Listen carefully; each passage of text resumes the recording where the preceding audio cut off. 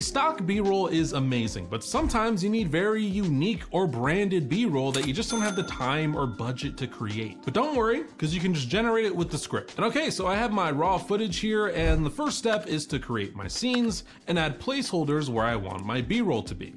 And now that that's done, it's time to get generated. I'll go to generate a video in the AI tools panel, and here I can type my prompt, select my model, choose a style, or upload a reference image. And the thing a lot of people get wrong about prompting is you have to be very, almost comically specific in what you want. Because at the end of the day, these are just lifeless machines, all right? They're not the creative ones, you are. And Underlord is a perfect collaborator for that. Just tell it what you want to generate and it can help you workshop a detailed prompt that'll have the highest chance of giving you exactly what you want. But okay, I'll let Descript do its thing and generate my video.